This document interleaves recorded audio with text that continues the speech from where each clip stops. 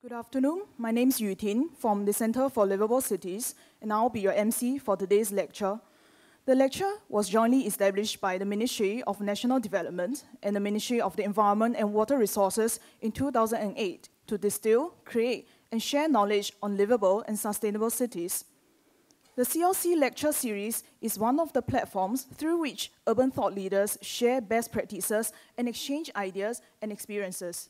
Before the lecture commences, we are pleased to announce that the Center for Livable Cities and Santa Fe Institute signed a Memorandum of Understanding to apply complexity science in urban studies to better understand our city as a complex system.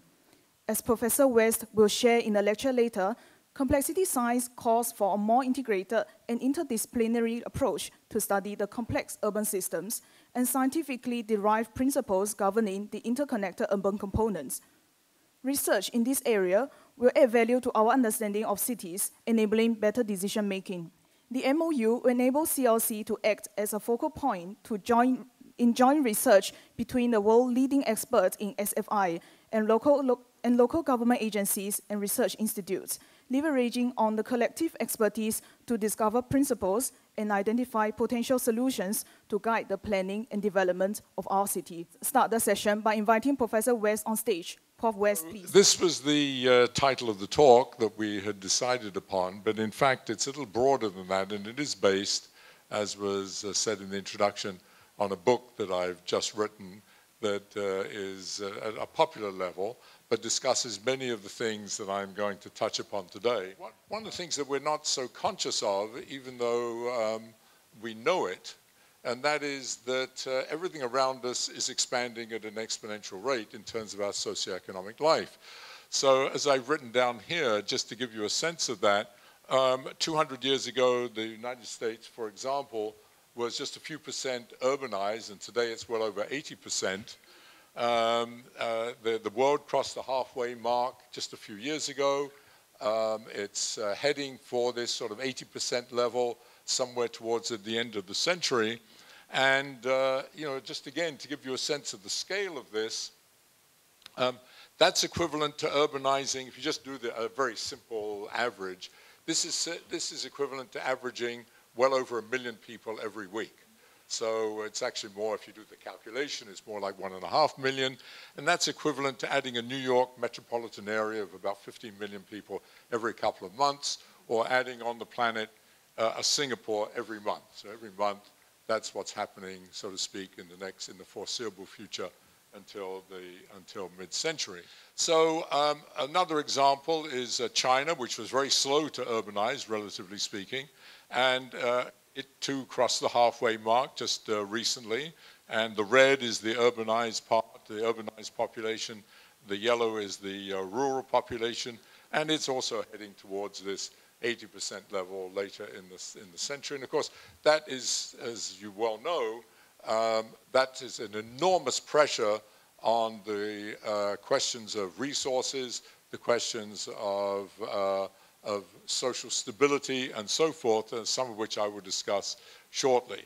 So you probably can't see anything there, but had there been satellites in the year I was born, which is 1940, this is what a picture of the Earth would have roughly looked like. If we had lights, you would see a few points of light there. So that's, in my lifetime, if you would take a picture of the Earth from a satellite, it would have changed from this to this, glowing fantastically. And of course, this is all due to urbanization, almost entirely due to urbanization. Those are the night lights of cities. And that's the night lights of you.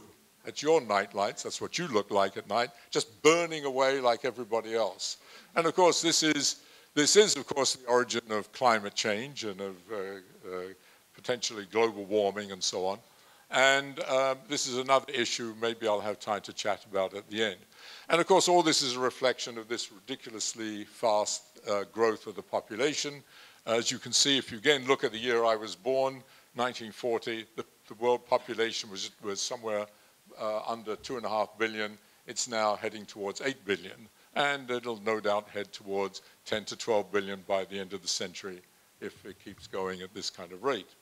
And that's again reflection of this extraordinary discovery that we made a couple of hundred years ago of two major things. One is of fossil fuels, and the second was the discovery of capitalism, entrepreneurship, and therefore of abundant wealth creation and the kind of quality and standard of living that that has led to, which we all participate in and which we'd all like to sustain in some way.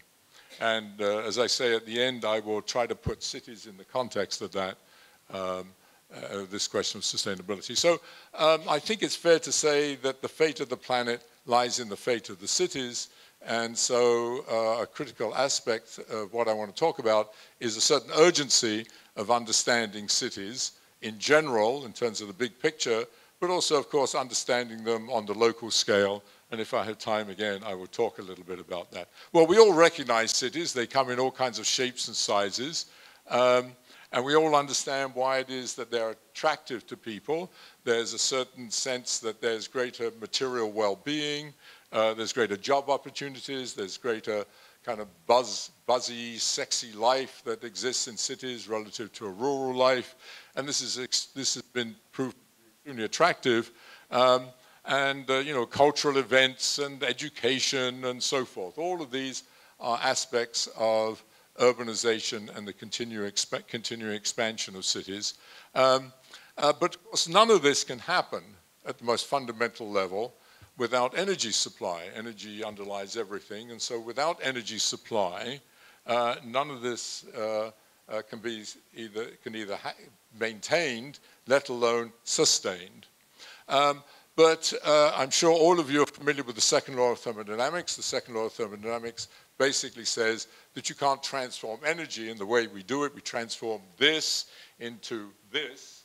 We can't do that without the production of entropy. So there's a kind of socioeconomic entropy that's produced from this.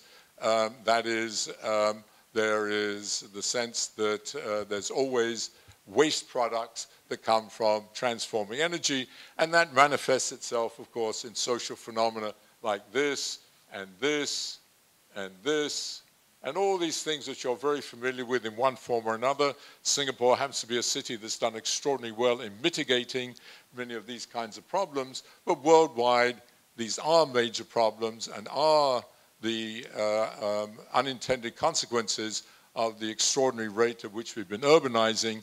And the other aspect of this is you cannot any longer build a wall around oneself, no matter who you are, and avoid any of these because they're happening somewhere and they impact everybody ultimately.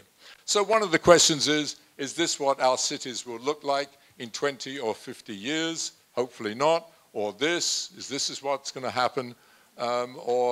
Hopefully we're going to have the kind of beautiful city that Singapore has developed into.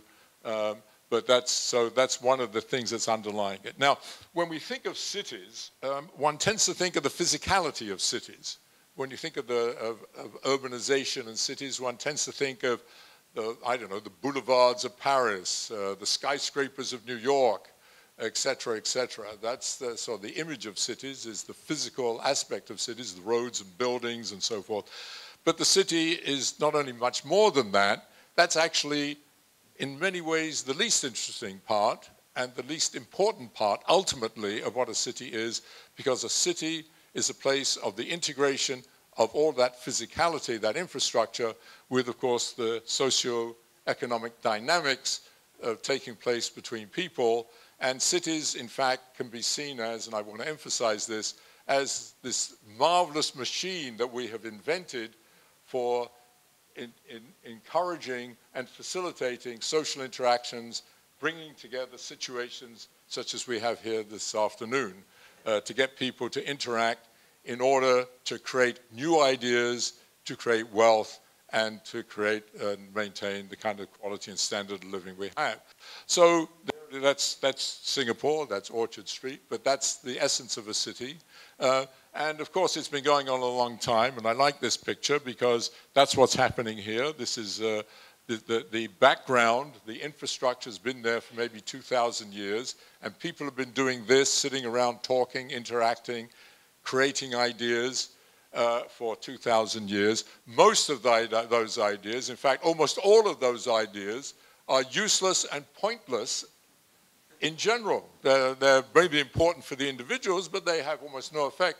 But here's what's amazing, is that by creating a situation where this happens metaphorically, every once in a while, the theory of relativity pops out, or Google emerges, or General Motors, or whatever. That's what a city is for, is to create that, to create the environment in order to stimulate ideas, innovate, and wealth. So here it is, and similarly, here's a picture of New York, the greatest city in the world, that, where we see it again taking place 120 years ago. New York doesn't look like that anymore. Those buildings are still there identically. Those people are all dead and gone. New people have come. They don't gather in the streets to do this. They gather in big buildings, and they create more wealth and ideas and innovate. That's what a city, in a nutshell, is really about. And the whole point of a city and the whole point of making a city is to engender that in order to increase and maintain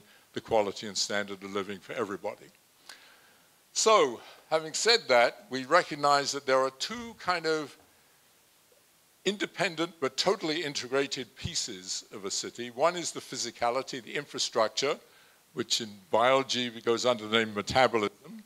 And the other is the exchange of information, because that's what's happening in all those interactions. That's the socio-economic forces at work.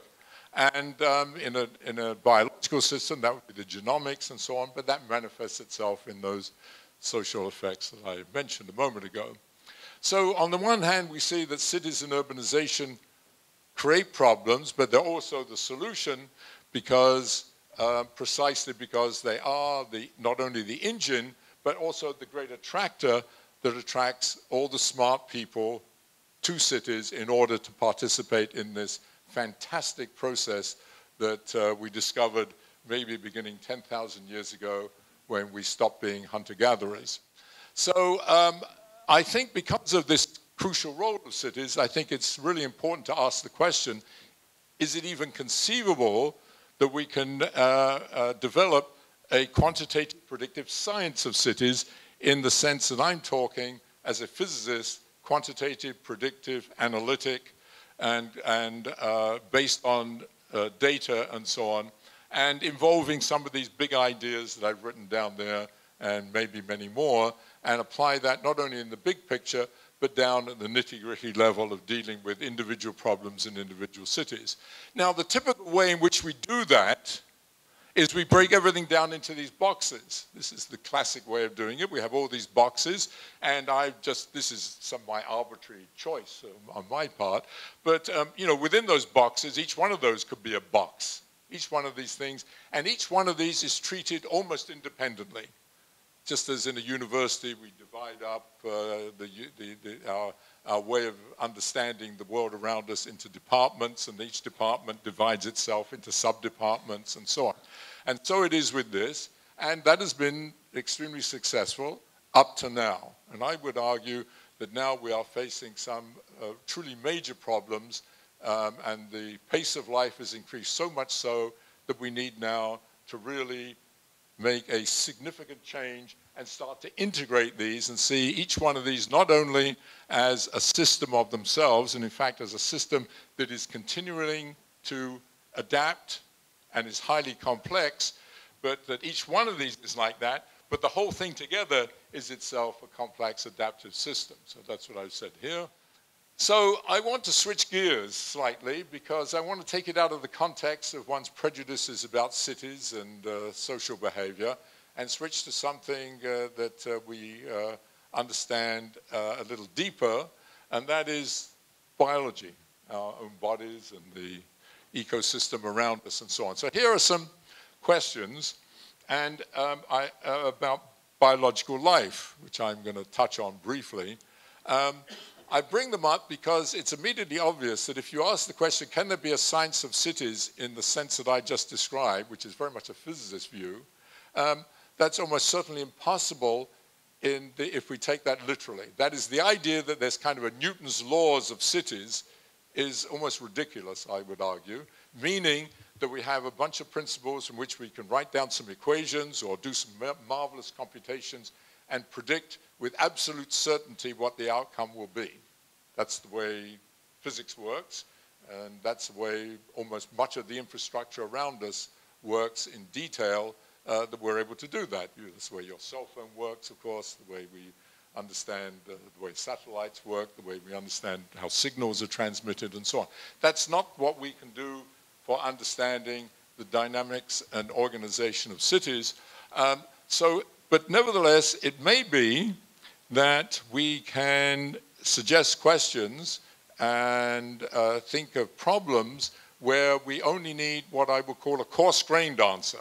And so to introduce that, I want to turn to biology and ask questions like this. So for example, I can say with certainty, everybody in this room will be dead in 100 years.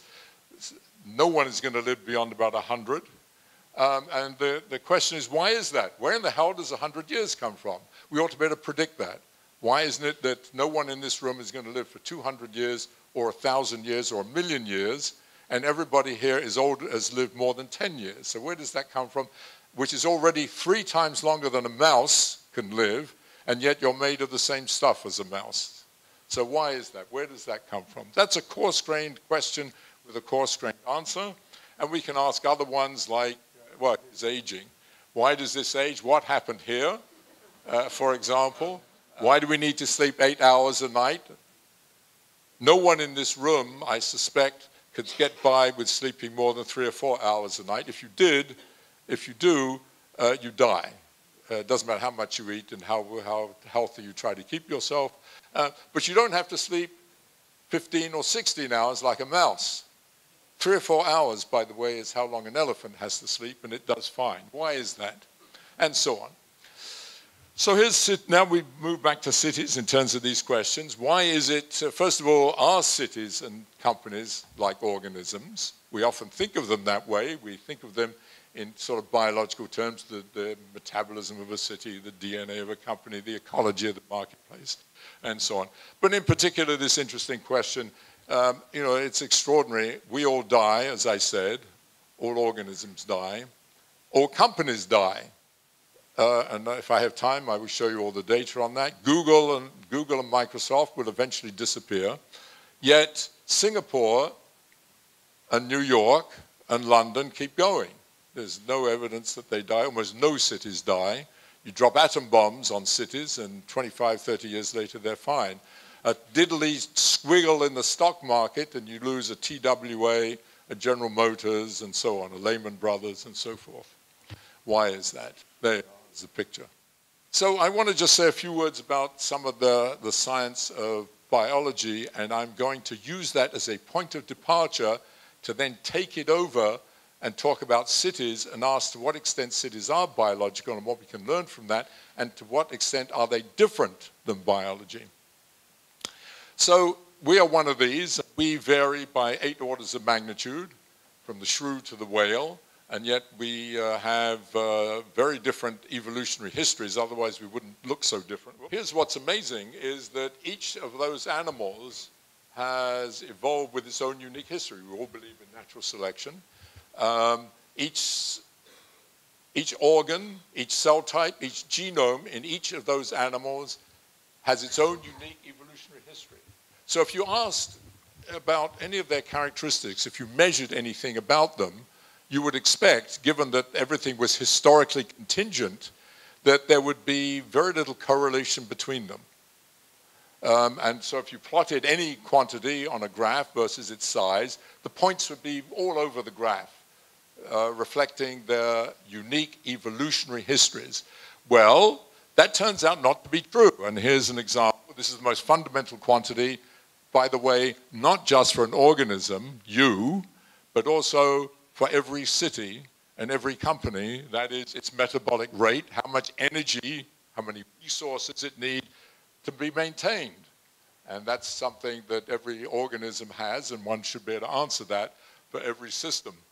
So here it is. This is the metabolic rate versus size for a bunch of organisms, and it's plotted on a logarithmic plot. So you can get a mouse and an elephant on the same graph.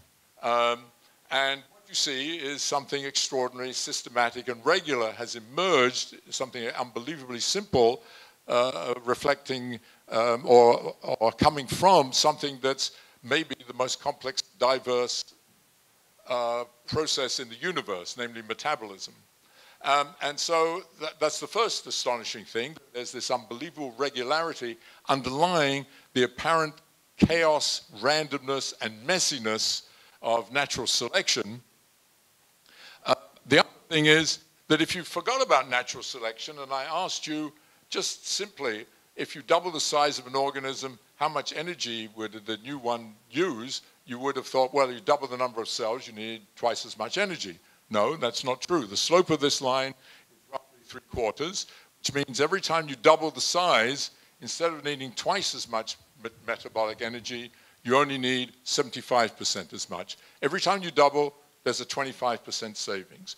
So there's a systematic economy of scale. The slope of this being less than 1 is an indication of a systematic economy of scale, and that is called technically a sublinear scaling. If you measure anything that you can measure about an organism, and you plot it this way, the graphs all look like this. They all have this regular behavior, and I will show you a couple. Here's one. This is something mundane. This is heart rate versus size for a bunch of mammals, going from the mouse, goes all the way down. And this is, again, very regular, and the slope of this is -1/4. So here's you. This is white to gray matter of your brain. You see how extraordinarily regular this is. The white matter is the cabling, roughly speaking, and the gray matter is the stuff that actually computes, so to speak. And what you see is an extraordinarily regular behavior with a slope 5/4, roughly. This has got more variance in it. This is the length of genomes versus size.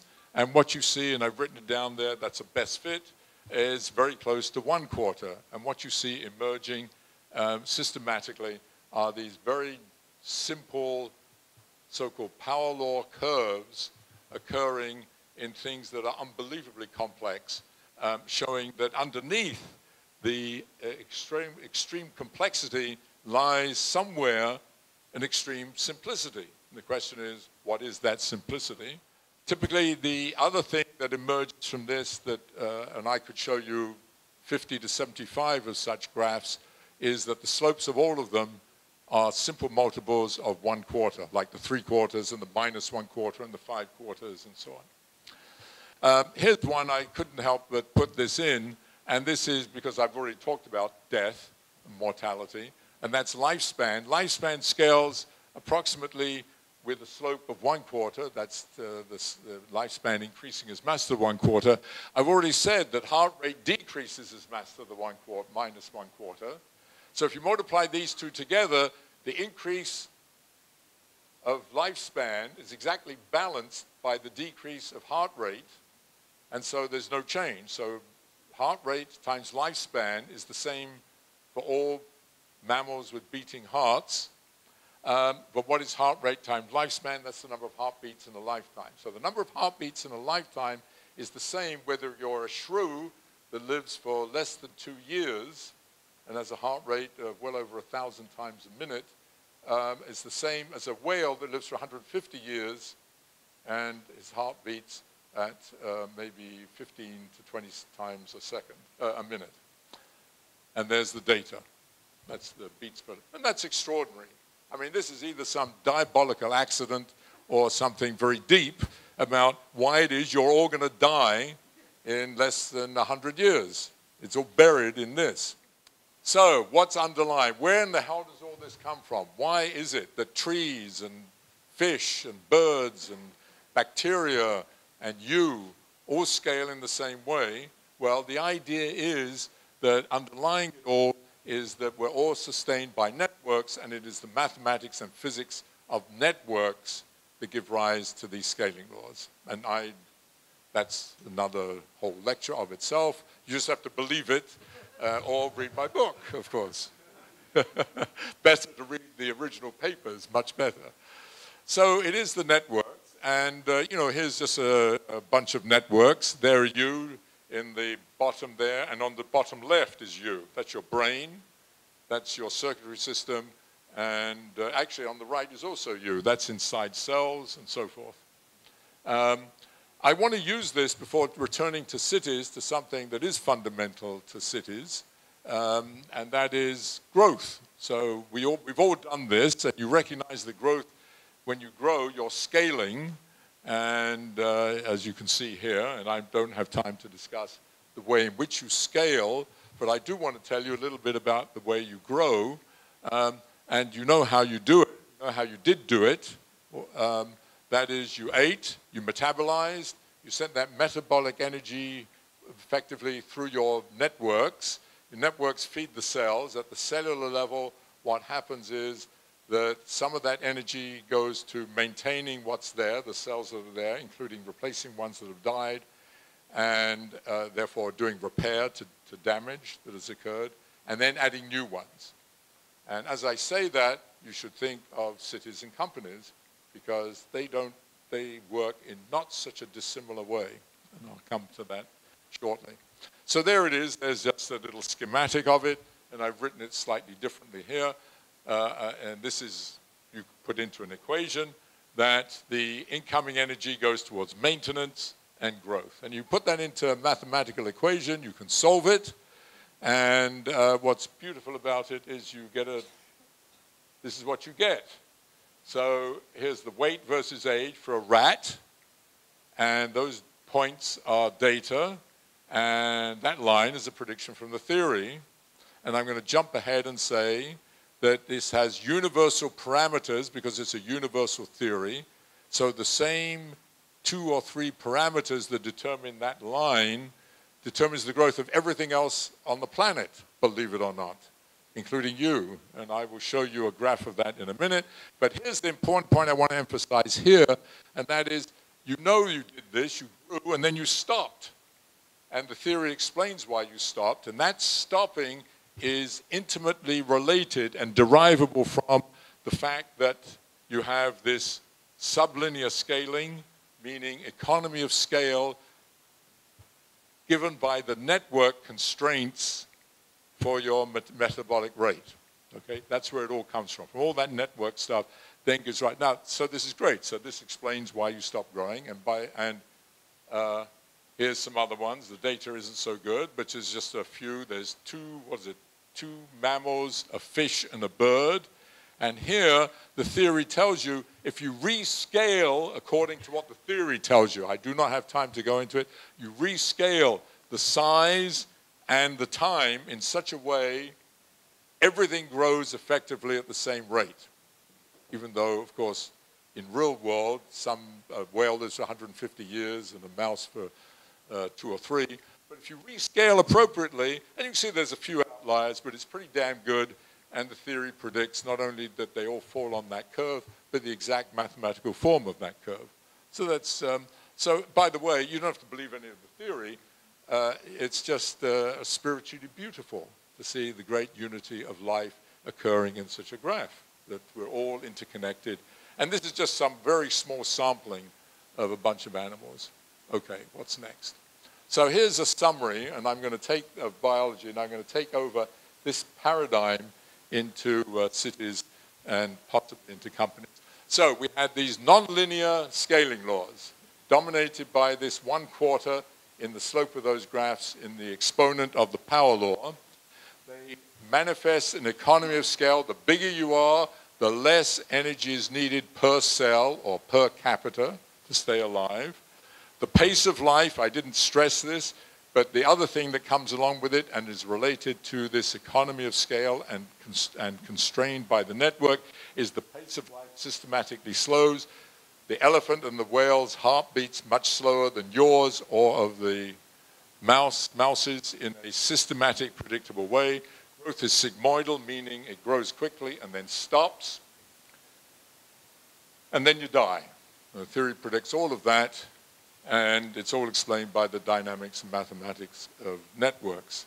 And this is great, but it would be terrible in our present paradigm of our socioeconomic system we live in, because we don't like the idea that we stop growing. it's endemic that we need to keep growing. And I now want to move into cities and into that whole paradigm to see how it differs from this, and also its relationship to sustainability, because the fact that everything stops growing and lives most of its life in a relatively stable state is one of the reasons why life has been so sustainable for 2 to 3 billion years. Socioeconomic systems have been around, even if you stretch it, for less than 10,000 years, and in the way we normally think about it, for just a few hundred years. Okay, let's move on. So, with this paradigm, the first question we have to ask is, are cities scaled versions of one another? That is, the whale is a scaled up elephant, which is a scaled up giraffe, which is a scaled up human being, which is a scaled up mouse, despite the fact that the whale lives in the ocean and the elephant has a trunk and the giraffe a long neck and we walk on 2 feet and the mouse scurries around. We're scaled versions of one another if you actually look at the data and do what I just showed you, up to 80, 90%, coarse-grained on the average. Roughly, we're scaled versions of one another. And the question then is, are cities within an urban system scaled versions of one another? Is New York just a scaled up Los Angeles, which is a scaled up Chicago, which is a scaled up Santa Fe, where I live, despite the fact that, like the animals, they look very different, they have different histories, geographies, and cultures. Nevertheless, you could still ask the question, especially given this paradigm, when you realize that the scaling comes from networks, and you realize that cities, of course, from this viewpoint, are nothing but a bunch of networks. There are lots of transport networks, transporting people, but transporting electricity, water, and other resources, and so forth. There's undergrounds transport, and there's this kind of transport you have here, and they're supplied by network systems, and so forth. But, as I said at the beginning, this is the least interesting part of a city, but the part that we spend almost all our time thinking about is the infrastructure, maybe because in some ways it's the simplest part of it, because this is really what a city is about. It's what we're doing here. It's the interaction between people and what happens in their lives and how they form societies and create the kind of fantastic phenomenon that we have around us. And this is just a social network graph. Each node is a person, and those lines, of course, are the people they connect to. And the two things about the network, you've no doubt seen lots of these pictures of networks. And there's now a burgeoning science of networks. A lot of it started and is very prominent among my colleagues at the Santa Fe Institute. So the first question is, are cities scaled versions of one another? So this is the infrastructural part, and this is something relatively mundane. This is the number of gas stations, petrol stations, versus city size, plotted again in this logarithmic way, for a bunch of European cities. And what you see is, as in biology, it's good evidence of scaling. And what you also see is that the slope of these lines are less than 1. This would be 1, so it's sublinear, so it's an economy of scale. Not surprisingly, the bigger the city, the less gas stations per capita are needed. But what you also see is the slopes of those are not so different. And in fact, if you look across the world, which we have done, at gas stations in countries from China and Japan, from Colombia, Chile, I don't know, everywhere we could get data, they all look like this. They all have pretty much the same slope, and that slope is about 0.85. So the only difference with biology in this sense is that instead of a 25% saving on each doubling, you only get a 15%. But otherwise, it's pretty much the same, and there's an economy of scale. But what is also interesting is that if you look at any other infrastructural quantity that you can measure, like the length of all the roads, the length of electrical lines, the water lines, whatever you can get data on that's infrastructural, it looks just like this. It's the same 15% savings every time you double, and it's the same everywhere across the globe where you can get data. So there's this remarkable universal behavior. That's very interesting. It's very similar to what we see in biology.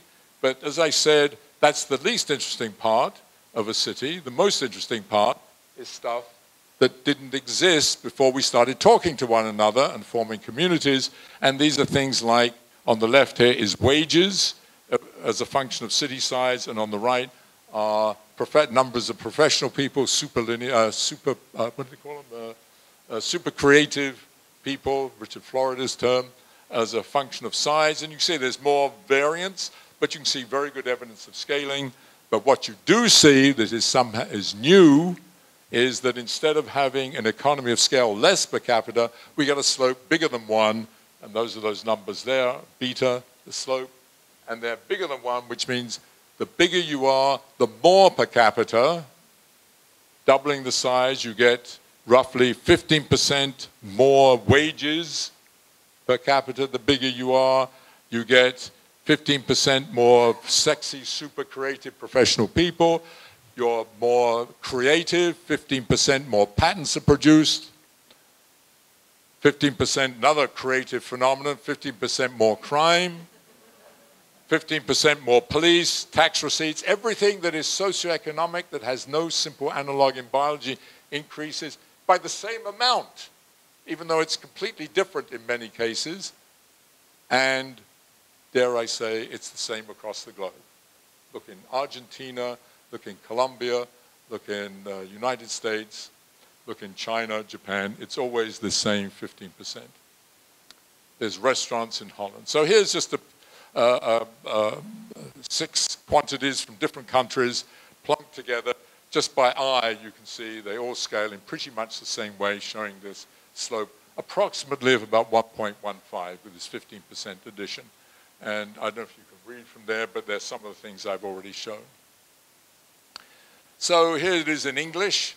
The good, bad, and the ugly come together. On average, if you double the size of a city, you systematically increase all these marvelous things. Some of these good things systematically increase income, wealth, patents, colleges, creative people, but also police, AIDS, flu, crime, and so on. And at the same time, as that increase of 15% in socioeconomic activity and socioeconomic outcomes, you save 15% on all infrastructure. So cities are good. The bigger the city, the better from this viewpoint. So, and indeed, you could speculate this is the reason why cities keep growing. That on the individual level, you gain, and you tend to repress the bad things about a city. But collectively, we gain because you need less infrastructure to support the same amount, and you get a 15% bonus by all that creativity and innovation and wealth that's being created. Grow, that's the thing. And that's why we've done it. It's marvelous. So, where does it all come from? How can it be that Peru and the United States and Japan and Portugal, which have never had, it wasn't as if in 1743 there was some major world convention that everybody got together and said, okay, the Industrial Revolution is just beginning, and we're going to build hundreds of these new cities. Let's decide on some of the parameters of the urban systems that we're going to create. No, in the same way, there isn't, at least I don't believe, there isn't some old geezer up there who's a great engineer saying this is how we're going to design all these animals and plants so they go on doing what they do. No, it all happened by organic evolutionary process. And the question is, what is it? Well, going back to what I said earlier about biology, it's in networks. And the idea is that here what's driving it is the universality of social networks and these things I talked about of them earlier. And it is their nature. So here's that universality in the data. This is income, GDP, crime, and patents, all plotted on the same plot, adjusted, but you can see that they all have the same slope. You can see quite a bit of variance, but it's pretty good. And the question is, how do you test this? Well, I'm not going to go into this is not the place to go into any theory, but you can, without knowing any theory, you can ask, how do you test this? Well, if all of these disparate things come from social interactions, one critical test is to ask how does the number of social interactions between people change with city size? The prediction should be that it'd be just like this, because it's supposed to have been derived from what we're doing here, social interaction. Well, how do you get that? That's been very hard to do until very recently. And now we have, of course, all of us carries one of these things around, of course, a little detector, so that everybody knows, so that someone knows exactly where I am and where I'm moving. Even when I move across this bloody stage, they probably can detect with this thing. And there it is. And so this is fantastic data. And the cell phone companies, the telephone companies have this. And we were fortunate to collaborate with, some of you know him, Carlo Ratti at MIT, with some of his young people. And one of my collaborators here, Marcus was a postdoc, was one of my collaborators then. And what we did, and Marcus was majorly involved in this, was you use that data, you analyze the billions and billions of phone calls, this big data set, and ask, how many people indeed, I mean, I call you, I call Will, and Will calls me back within 6 months. We call that a relationship. So we count those, roughly speaking, as a function of city size. And here's the result. There it is there at the bottom. And you can see just by eye, it's pretty much the same slope as predicted. And the green and the red, the green and the blue are data from the United Kingdom and from Portugal. And that was very nice. It's a lovely confirmation of the theory. One of the things we did not suspect, but it wasn't predicted by the theory, is the following. You can ask, how many of your friends talk to each other? So sort of getting to the modularity of the people around you. So this is, roughly speaking, how many people are interconnected of the people that talk to you. And what we discovered in the data was that that doesn't change with city size. So it's sort of interesting. Even though your interactions are increasing rapidly, the bigger the city size, the people that you are sort of staying connected to and staying connected to each other is the same. And in this case, down the bottom there, a small town of 10 to 12,000 people, which is a small town in Portugal, as is in Lisbon near the end there, of over 1 million people. So that this is, I think, extremely important in terms of understanding and creating the kind of life we want to have in cities.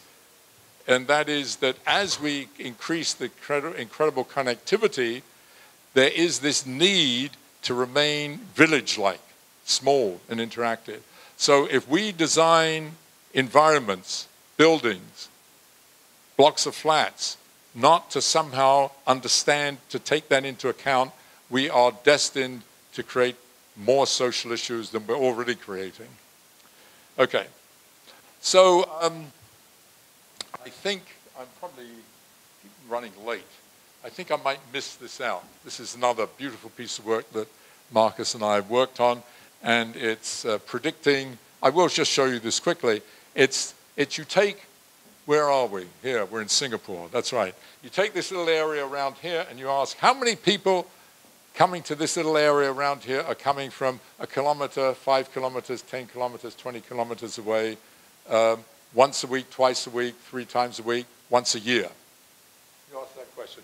R is the distance away, F is the frequency, and you can prove a little theorem that says it goes as the inverse square.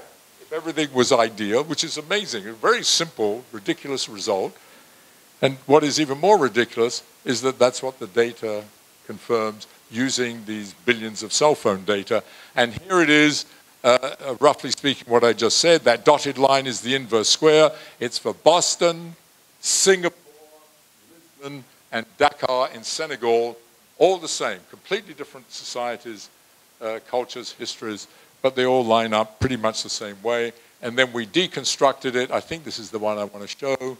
This is, that's Boston, that's Singapore. That's taking all the different areas of Singapore, Those blue lines are the inverse square. And there, I can't read them here somewhere. You know, you take these little areas around. So this is a wonderful tool in principle if you're serious about urban planning. And it's not just rules of thumb that you have. Here's something. Not only do you have a theory, but you have the data to confirm it. Okay. So I got two more things I want to talk about, and then I'll stop. One is, I just mentioned that in biology, the pace of life slows down the bigger you are.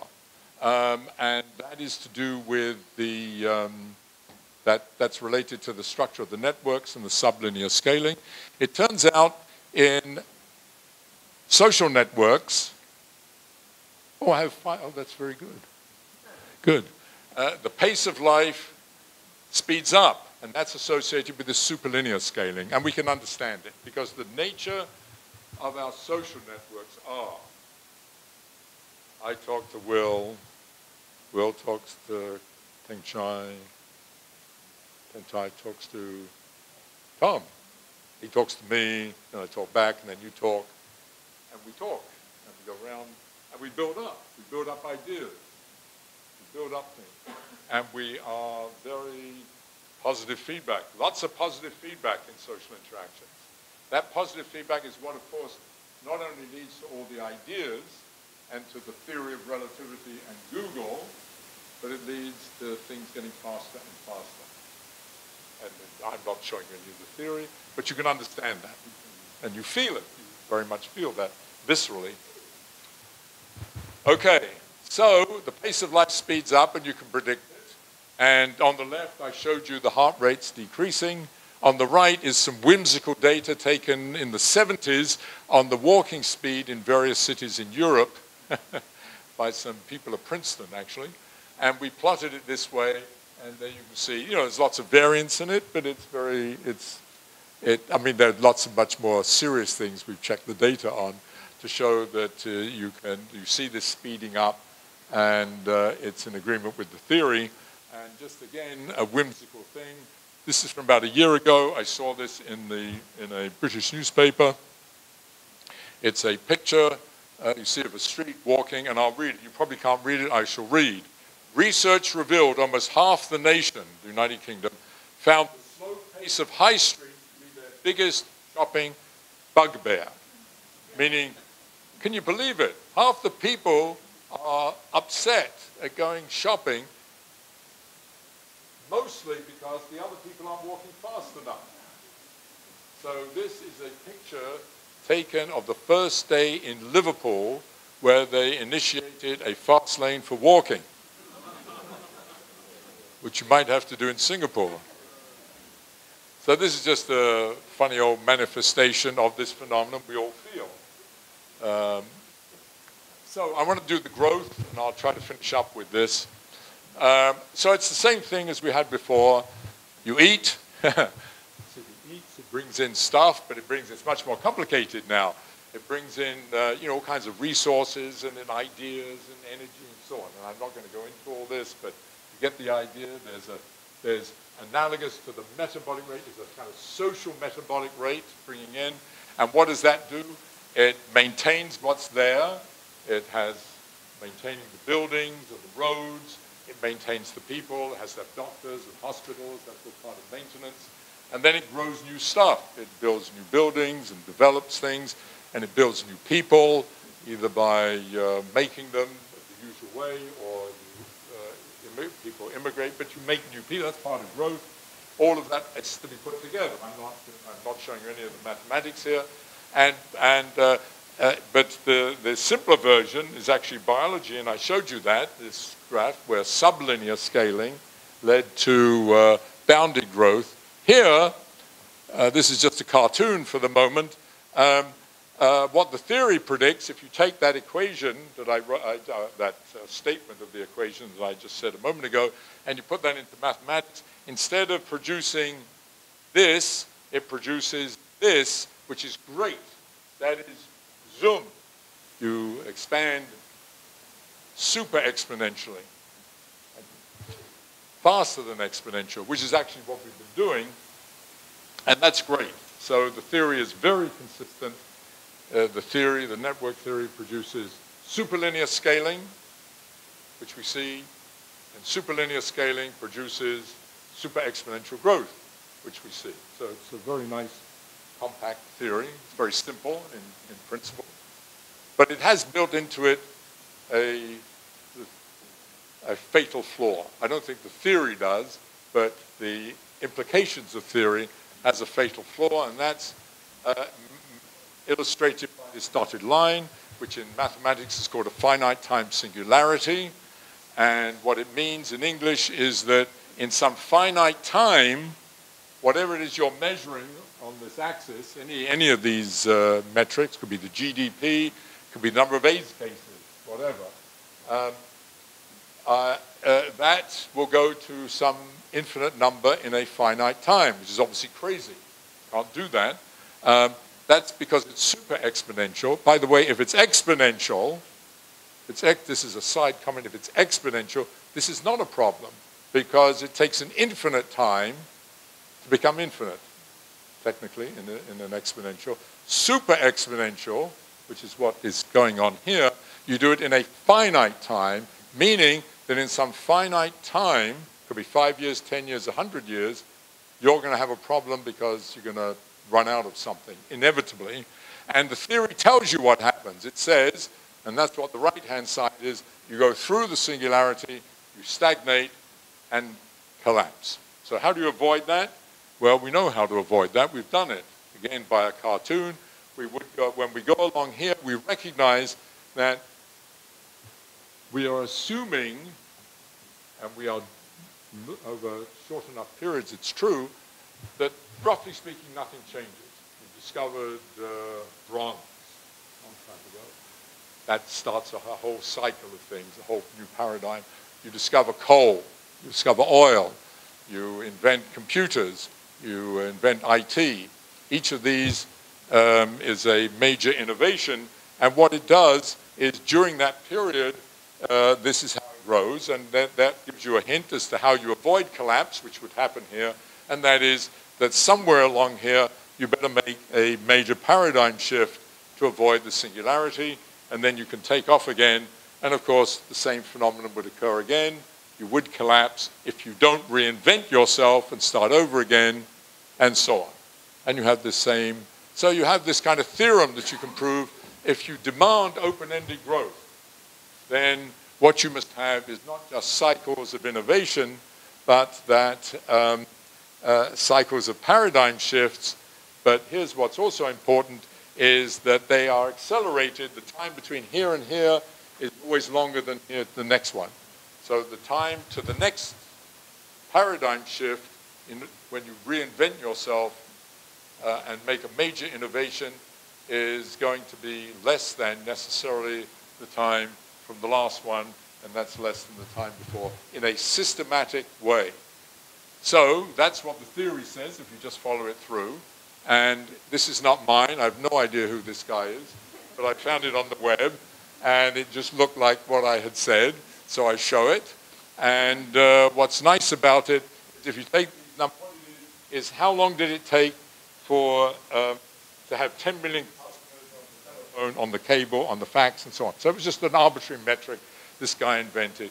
And here they are. This gets shorter and shorter to get to 10 million. And if you take these numbers, they follow exactly the prediction of the theory, and even more so, if you take this, the word singularity has come associated with this man, Ray Kurzweil, who has this somewhat, in my mind, and I don't mind saying publicly, loony idea that very soon we're all going to be cyborgs, and that's what the next paradigm shift is. But in fact, but this is his graph, basically, and he didn't put this in, but these are all these things down here, and what this is, so that everybody's on the same page, this is when the paradigm shift happened, how long it took to happen. So cells took a billion years, almost a billion years to evolve, and it happened, roughly speaking, a billion years ago, and so on, all the way down here to here. The internet happened about 10 years ago, I mean on this scale, 10, 20 years ago, and it took, less than 10 years to evolve. It's all on the same graph. And that line is exactly what's predicted by this theory that I told you. So this is somewhat speculative, but there it is. The data, it's supported by the data. And so the question is, when you go back to this, you are suddenly confronted with a reductio ad absurdum argument that sooner or later, and in fact sooner, you're going to have to be innovating on a kind of, not just every 15 or 20 years, but every 5 years, and then every year. I mean, not just innovating, an innovation as big as the internet. It's nuts. So if you believe this, that's what's going to happen. And the data supports, I don't know, it's speculative, but it's good to be left with that. Nevertheless, you can think of it, I've expanded the argument now to the entire system, but at an individual and city level, this is also true. That you need always to be, if you want to sustain yourself with open-ended growth, this is what you need to do. And I just show you here a bunch of, this is just arbitrary data I picked up, but I want to show you some data. This is in the eyes of the beholder. This is New York City, and this is some analysis we did trying to eke out these paradigm shifts, and we did it. That's what these lines are. And what this is showing the deviations from a nice smooth curve of population growth, and showing the shifts up and down. It has a cyclical behavior whose frequency is getting faster and faster. So we just did a very detailed analysis. The only way we do it is to innovate, and that innovation and positive feedback leads to collapse. So you have to ask yourself, what kind of paradigm shift can we do to get out of it? And that paradigm shift has to be qualitatively different than all previous paradigm shifts, because when we think of paradigm shifts and innovation, we inevitably think of technology. Every paradigm shift that was mentioned there in terms of modern era is technology, internet, driverless cars, etc. The next paradigm shift, or one of the next paradigm shifts, has to be a social cultural change. So I'll leave you with that thought. I apologize for going on so long. Thank you. It's always such a privilege to hear Professor West talk, and I don't think you went on too long. I wish you went on longer, because there was so much interesting insights. You know, I saw this quote from Rolling Stone that characterized Santa Fe Institute as the Justice League of renegades who are, the geeks who are thinking of all the big questions. So it's really amazing to see how Professor West brings the ideas from biology and physics into cities, and really try to address the question of complexity in cities. And it's quite beautiful how some of the equations turn out, in all your investigations and explorations, that there are these superlinear and sublinear rules that kind of address them. One question is this question of bounded growth. Have we by now found any clear sign of the tipping point? What is the tipping point? Is it a population size? Or is it other network kind of effects that would give us some clue to what is the tipping point? Well, is this on? Yes. Yep. Yeah, that's of course the crucial question. The crucial question is, in a way, I'm interpreting your question anyway this way, that can we devise a set of metrics that we can use to tell us, it's sort of right there. It's going to happen in the next 5 or 10 years. I don't know really the answer to that, other than to do the kinds of analyses that we've done here. I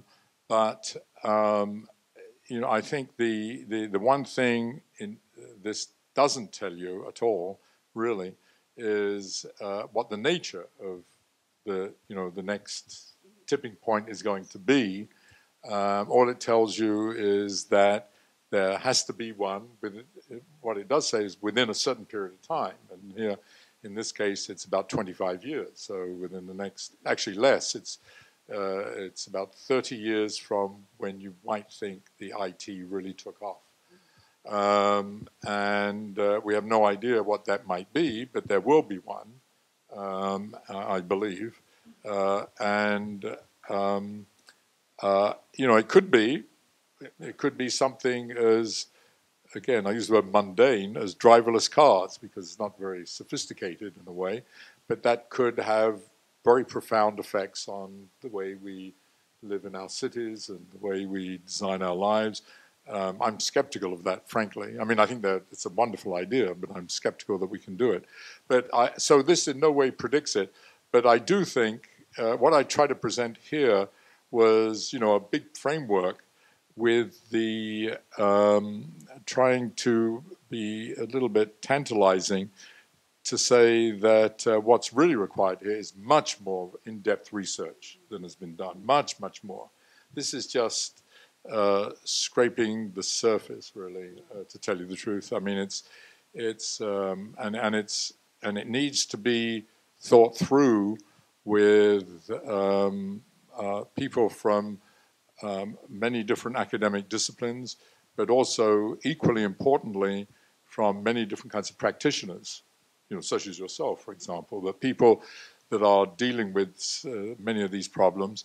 But and my pessimism, to be honest, is that we're not doing that. You know, we're not.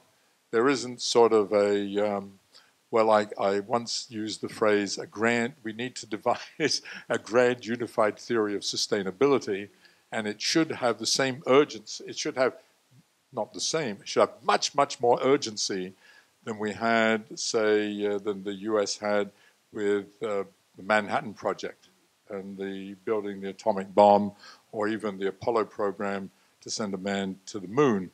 I think it needs to be much more urgent than that, and is in fact much more urgent, I believe.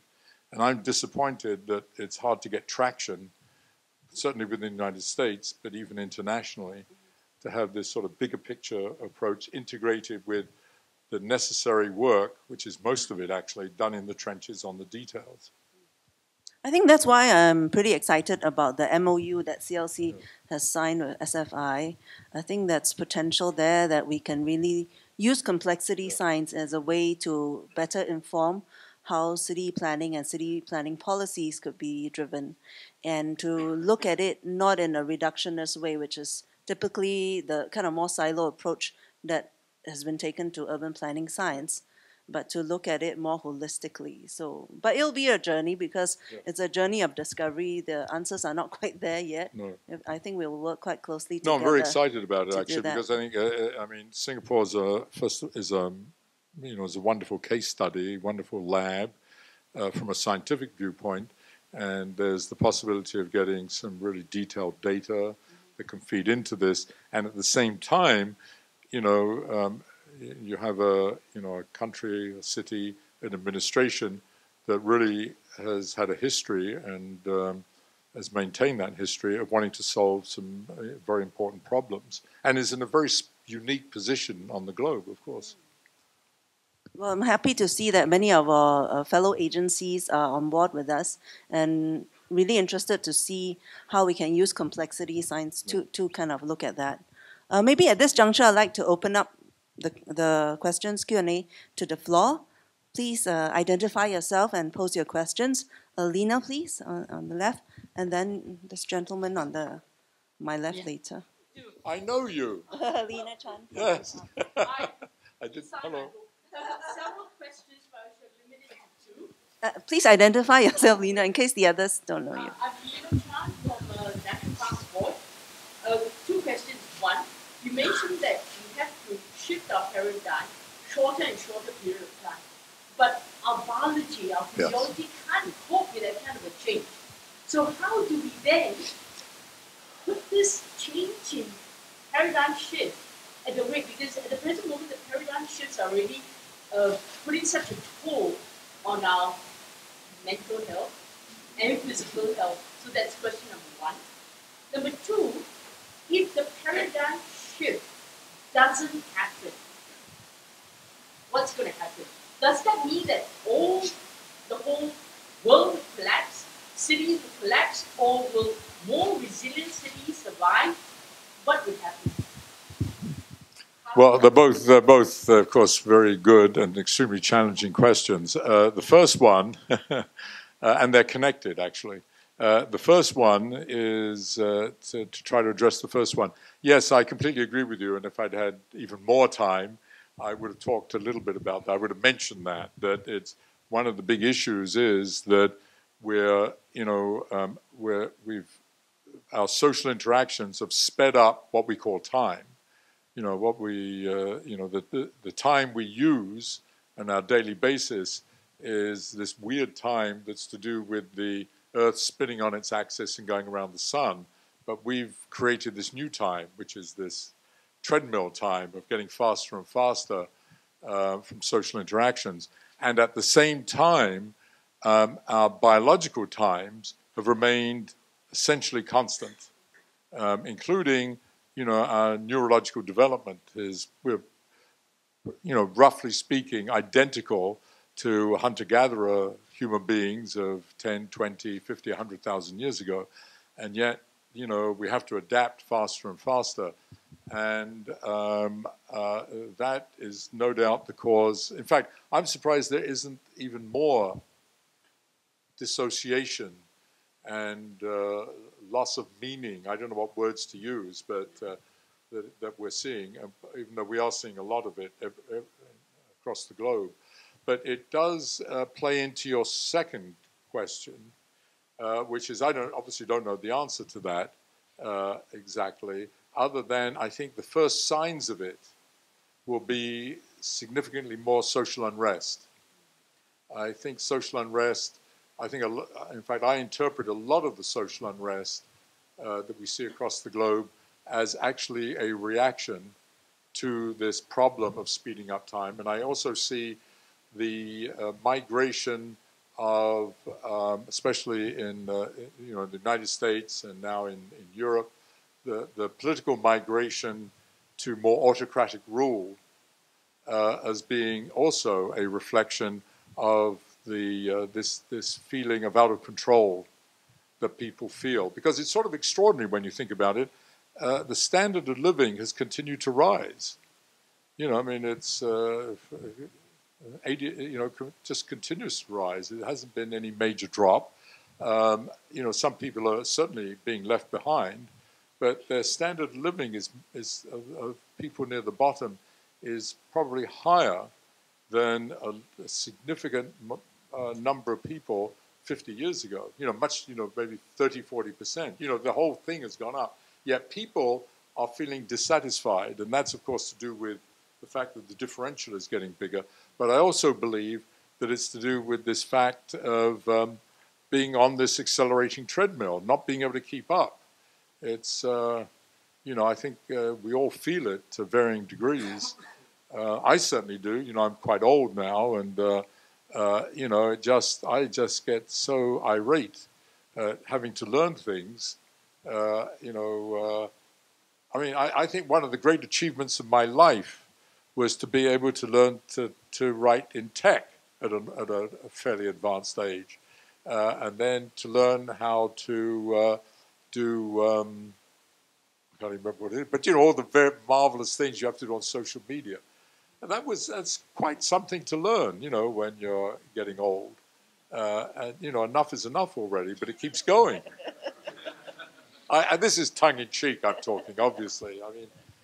It's also, there's a positive side to that because it's also very satisfying, of course, to be able to learn new things.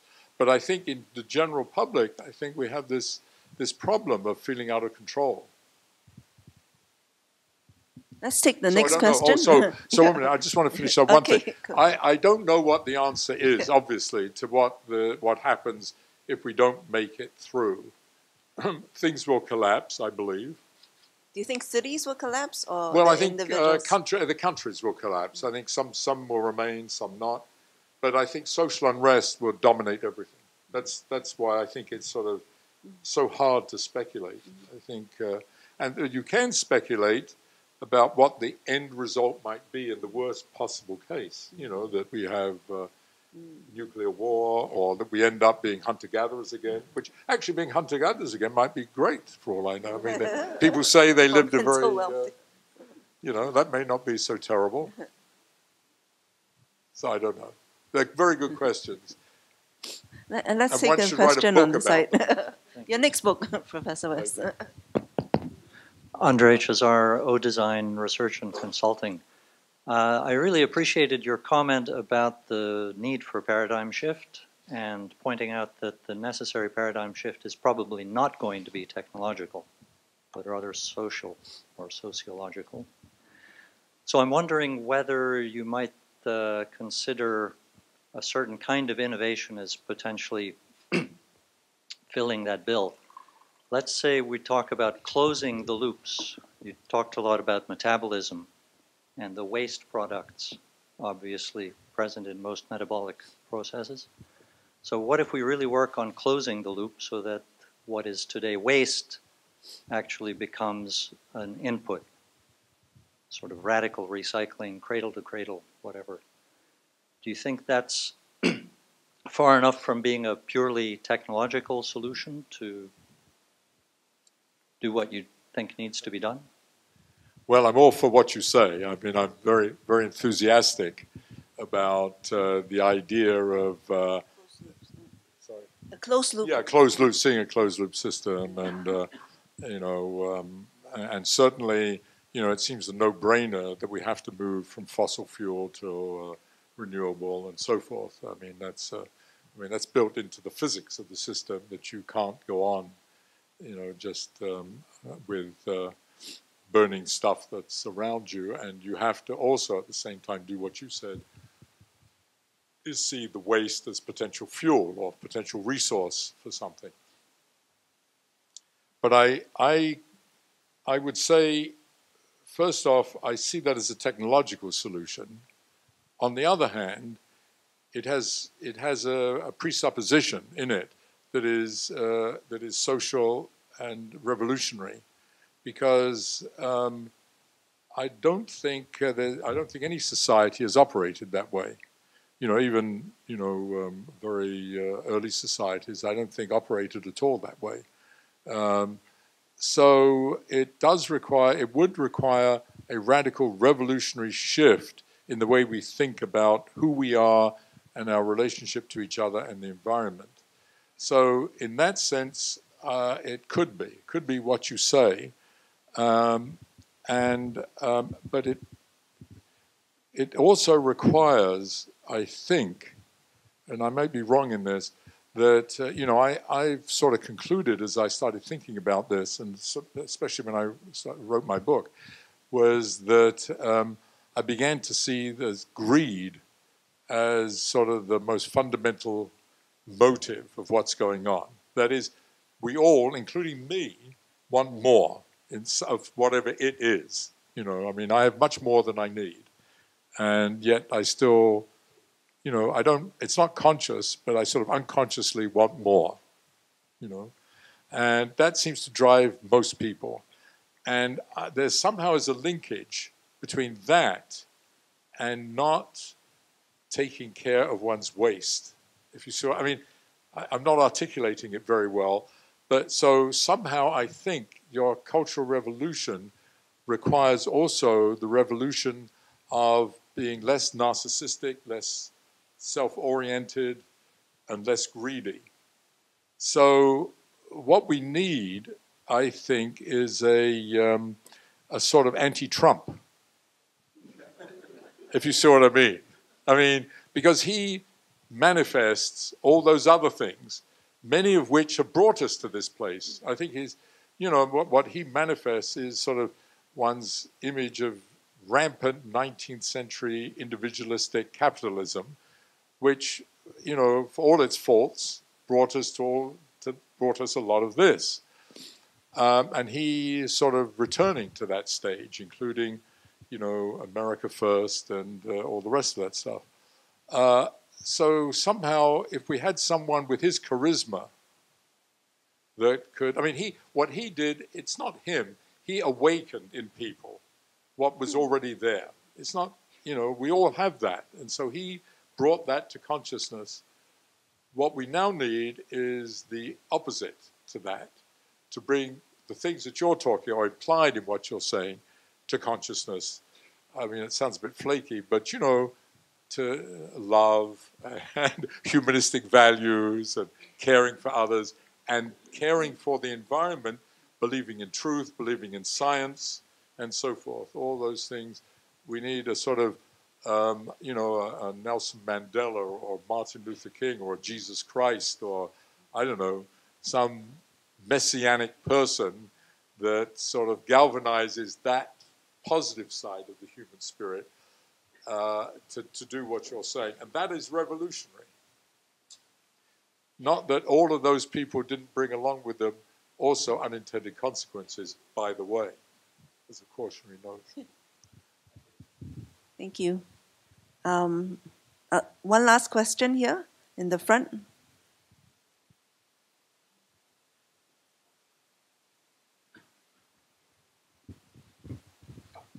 I'm Kwek Tong Bun from the National Robotics Program at MTI. I want to get a view on whether the scaling laws that you mentioned will need to be revisited if we reach a stage where there's convergence between biology and physics. For example, there's a hypothesis that the evolution, today we're talking about evolution being dominated by the law of natural selection. What happens if there's a stage? Reach a stage where not only law of natural selection influences evolution, but maybe the law of inorganic life. Not necessarily for us to become a cyborg. For example, with a lot more precision medicine today, we are able to live longer without the heartbeat slowing down, for example. And what is the impact of that on the growth of cities? So what's the? I didn't understand the question. So the first question is whether we need to revisit the scaling law. Whether we can what? We need to revisit the scaling laws. Oh, whether we can. Where you reach a stage where there's a convergence between biology and physics. Because we are talking about technologies like AI and robotics coming that is now able to influence society in a a more subtle and deeper manner than in the past. I interpret you as saying, can we become more biological? Oh, no, I didn't say that. No, I said social behavior. Yes, social behavior. That's what I understood. Yes, that's social behavior. Yes. Yes. Whether that will, because of that, we need to revisit. Then you could survive. Yes, no. Yeah. I agree. No, and I think that is the question.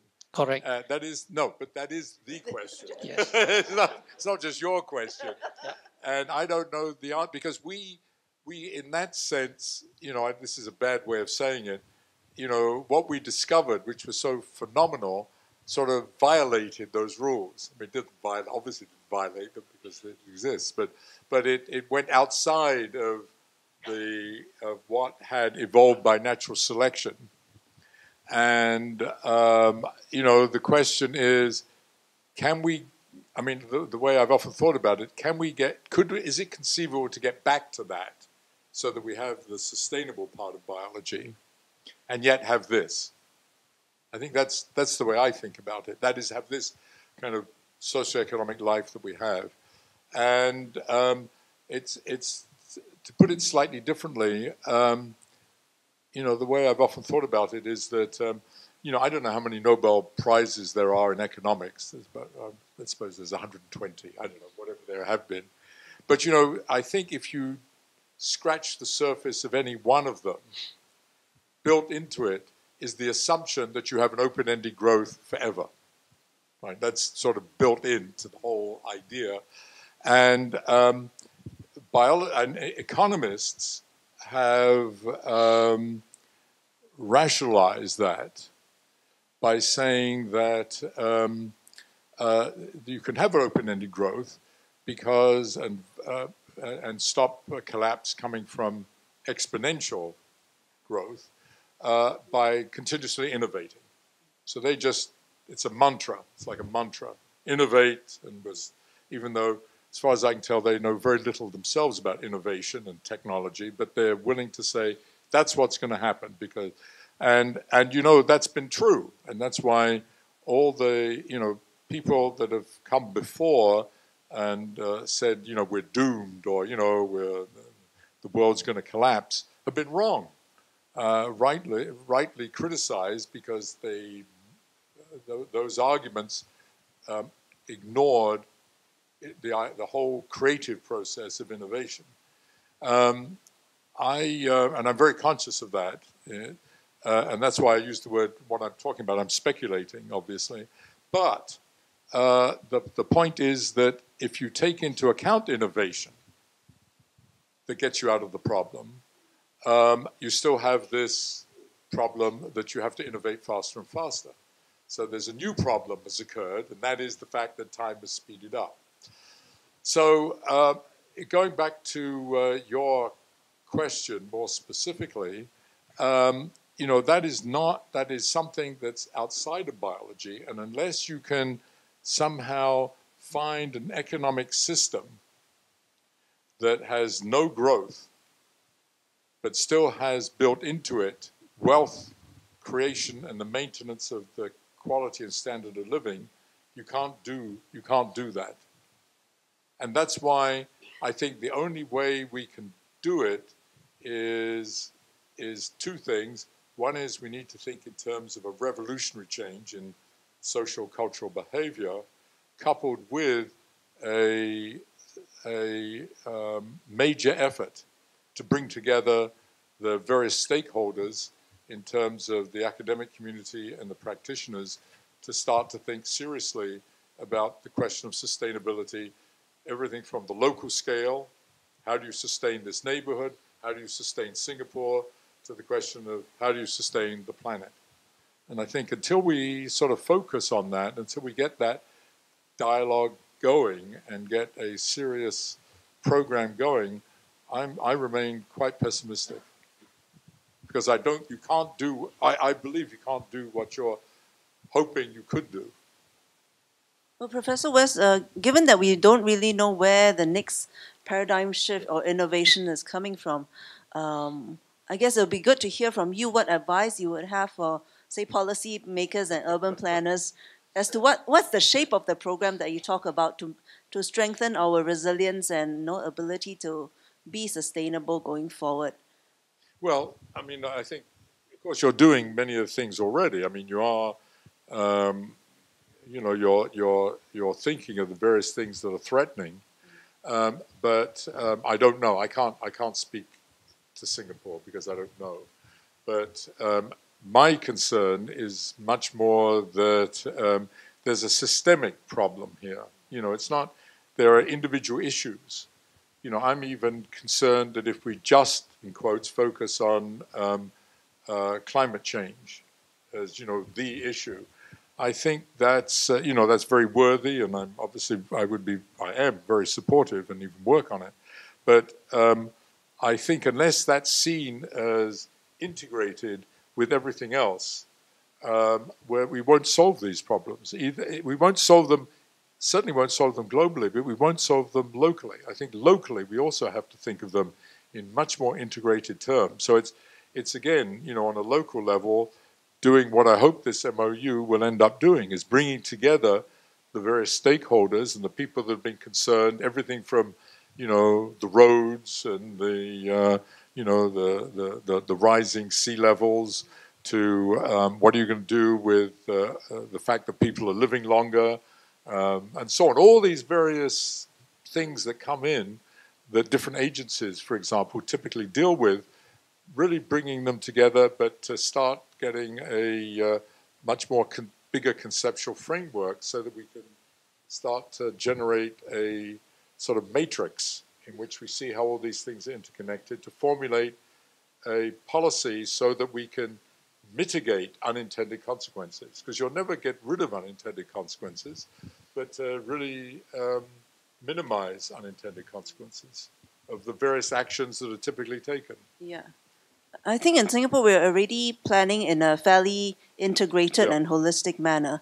So complexity science, what it offers is to give us a better framework and potentially more tools that we can tap on to explore the different dimensions of how the issues will interrelate and impact each other. So that's a very promising angle that we hope to give us more insights on. And I think with that, we'll call it to the end since we're running out of time. And just a plug for the NTU Complexities of Time workshop next week. There's a whole bunch on Monday, Tuesday, and Wednesday over at NTU that Professor West will also be speaking at one of the sessions as well. So you can look online, NTU Complexities of Time next week. Yep. And read my book. Yes, it's a very good read, I must say, Professor West. The book is very readable, very interesting. So do take an opportunity to read that book. Okay, back to the MC Yuting. Thank you. Thank you, Ms. Huang and Professor West, for the lively and engaging discussion. Could we give a round of applause for the two of them? Also for everyone for this discussion.